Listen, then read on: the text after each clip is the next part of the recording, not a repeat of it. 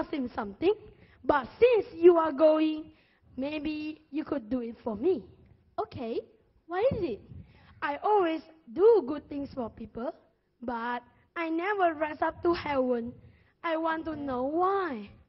Okay, let's go.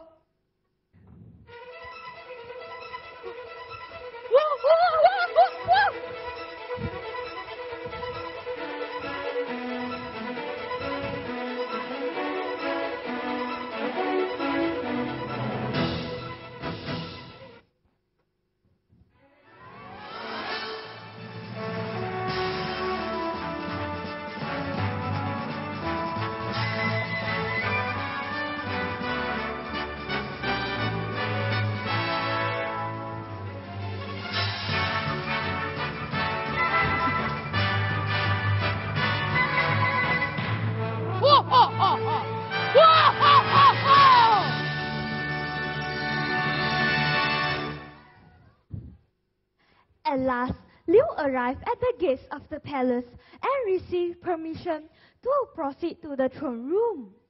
Seated on the throne was a fierce-looking old man dressed in robes of embroidered silk.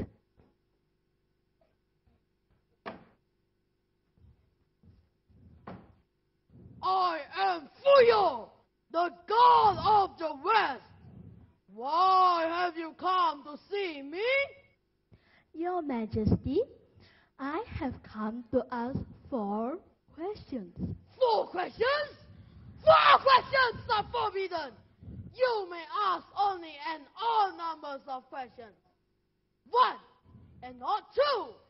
3 but not 4. Or if you wish, you may ask 5 but not 6. Question 1. On my way here, I met a woman who had a speechless daughter. She wants to know when her daughter could speak. Go on, go on. Question 2. A kind man I met wants to ask why his apple tree wouldn't bear fruit. Go on, go on. Now you are the god, I am the god. Sorry. Any more questions? Yes.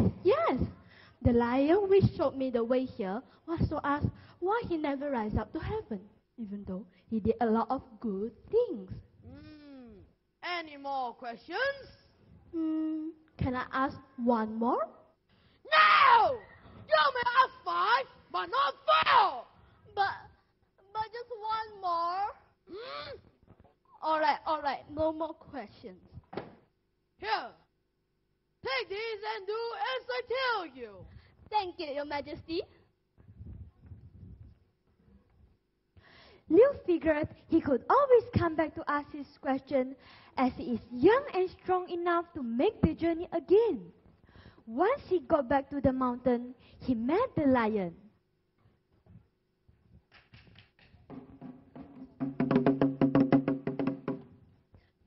Fuyo says you have to do 2 good things before you can rise up to heaven. First, you must take me down the mountain. Then, you must take off the giant pearl in your mouth. Sure, no problem. Let's go.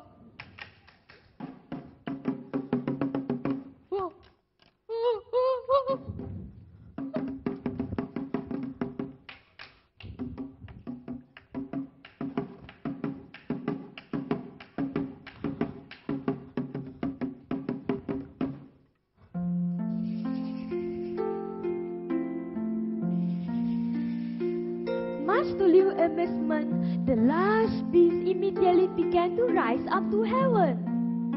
Goodbye.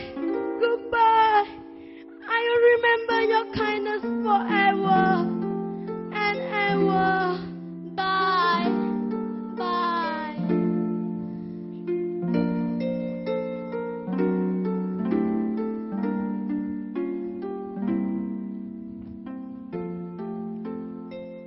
Liu traveled on until he came to the young man's house. Hey, go back. Yes.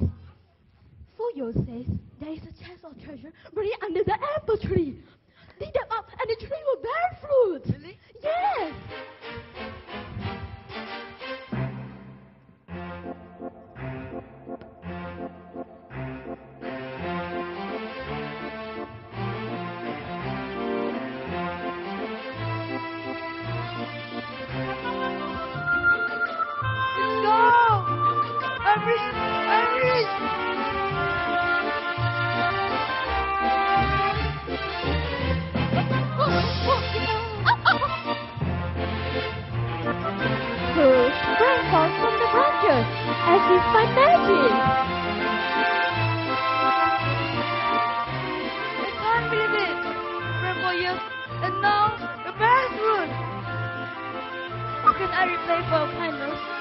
don't need to.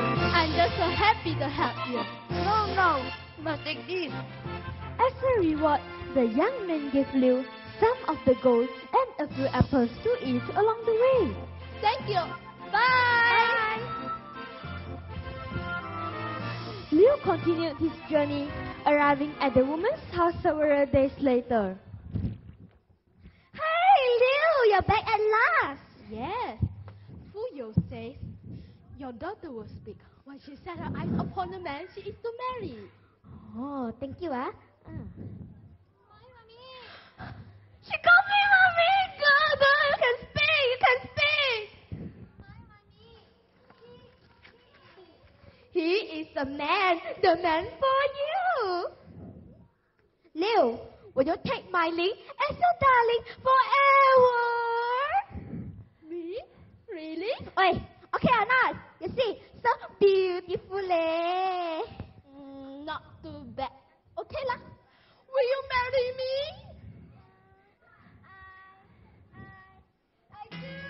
Yes. Liu once again went on his way, now even happier than before, because he had with his new wife, Ling. At last, they reached home by the shores of Olive Lake. My son, you're back at last. I made it. I finally made it. You see, I brought you a pearl, some apples, some gold, and Where is? But I have one more surprise. Who is this beautiful girl? She is my new wife, Ling. Not bad, huh?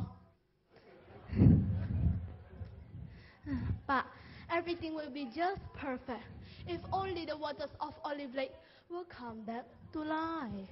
As soon as he spoke these words,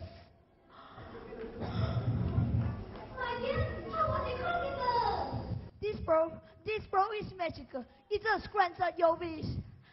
Ling, Liu and his father had all they needed from that moment forward, and Liu never again had to wonder why he worked so hard, yet stayed so poor.